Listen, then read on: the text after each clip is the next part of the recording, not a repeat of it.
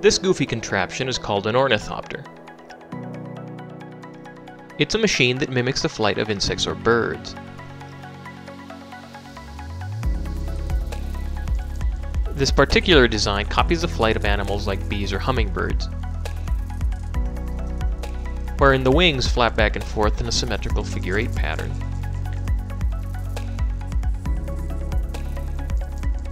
This motion allows lift to be generated during each stroke. By flapping the wings quickly enough, the aircraft is able to counter gravity and maintain a hover. Once in flight, the flight characteristics are similar to those of a helicopter. Yaw is controlled independently and can be used to rotate the aircraft about its axis. Pitch and roll can be used to back the aircraft in a direction to make it fly in said direction. Unlike a helicopter, the aircraft can decelerate very quickly when brought back to level.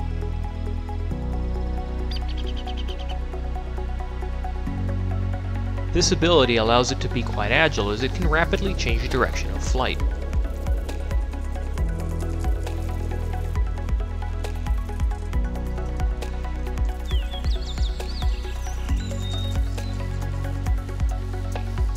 Unfortunately, the aircraft experiences a lot of drag, and so it cannot reach the same airspeed for the same bank angle as a comparable helicopter.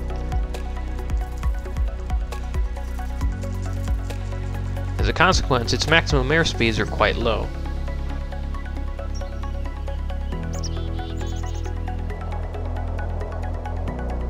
Despite this shortcoming, the machine can still perform vertical takeoff and maintain a very stable hover.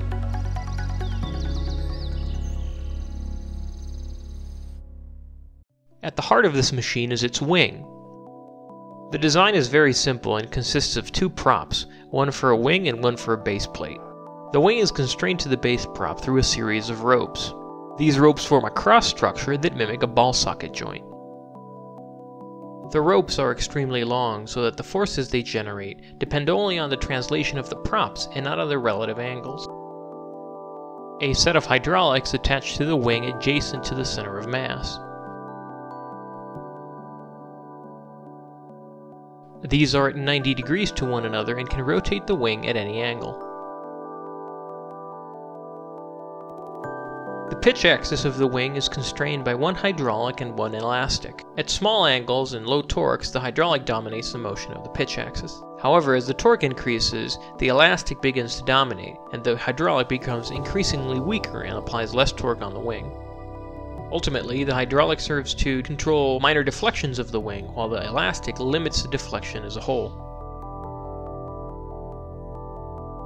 The combination of these constraints allows the wing to be flapped back and forth via the hydraulics. Yet the pitch axis is actuated passively and depends only on the forces acting upon it to determine its motion. When the pitch axis is tuned correctly, the wing can consistently generate lift during either stroke. This is all well and good, but how can one control the rotation of the aircraft? The pitch axis can be controlled by shifting the center of lift relative to the center of mass by varying the dihedral. Roll control can be accomplished by beating the wings at different amplitudes. In this case, we simply swing one wing in a larger arc as compared to the other. This results in one wing generating more lift than the other, and as a consequence, the center of lift shifts relative to the center of mass. This displacement, as in the case of variable dihedral, generates a torque that can rotate the aircraft. However, since the motion is asymmetric, the resulting reaction torque of the wings is not the same, and this causes the fuselage to rotate. The aircraft is forced to have a large moment of inertia about the yaw axis to absorb these asymmetries in torque. If the yaw inertia of the fuselage is too small, the asymmetric amplitude cannot be maintained, as the fuselage will simply rotate underneath the wings, and there will be no difference between the motion between the wings. To control the thrust or height of the aircraft, we can simply change the amplitude of both wings simultaneously. Larger amplitude means more thrust.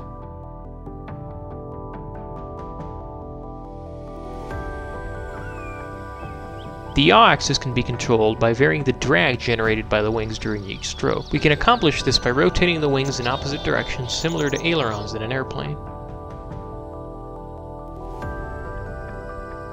The resulting bias causes the wings to have a large angle of attack when moving in one direction and a smaller angle of attack when moving in the opposite direction. As a consequence, there is a difference in drag that generates a net force parallel to the direction of the flapping plane.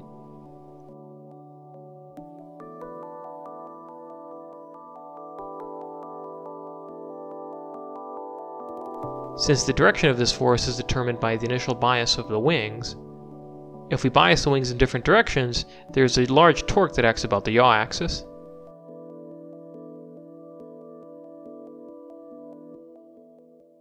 Being able to rotate the aircraft is one thing, but will it remain in place? The answer to that is most assuredly no. The aircraft is extremely unstable and won't remain in place, especially in a hover. Once it wanders off and gains some airspeed, it does seem to maintain some semblance of stability, but it still doesn't seem to maintain straight level flight.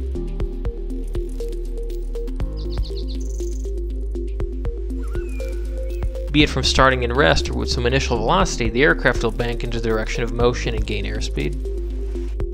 The roll axis seems to be more unstable than the pitch axis, meaning the instability is asymmetric. We can circumvent these problems by forcing the aircraft to be stable. Needless to say, the results speak for themselves. This is accomplished by changing the control outputs with a PAD controller. In the pitch axis, we simply deflect the wings into the bank angle.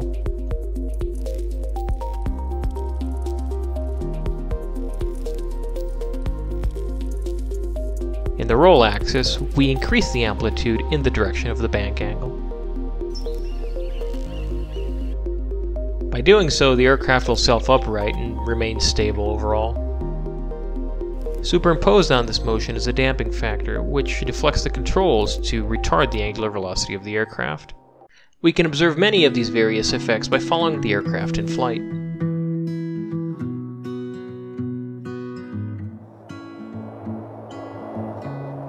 Greater amplitude causes the aircraft to rise.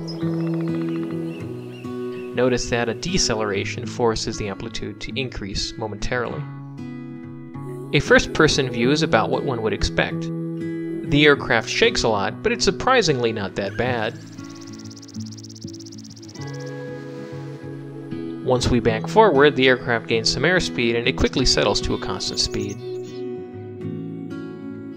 It's from this perspective that we can tell that the aircraft actually flies quite slowly. We can also appreciate how quickly the aircraft can turn since it stops so fast.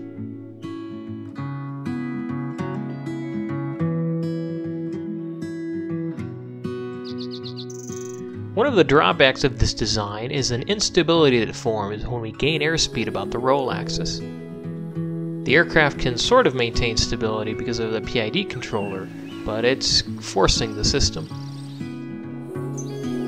By following the aircraft directly, we can see how the leading wing begins to unload and lowers its angle of attack, while the trailing wing begins to increase its angle of attack.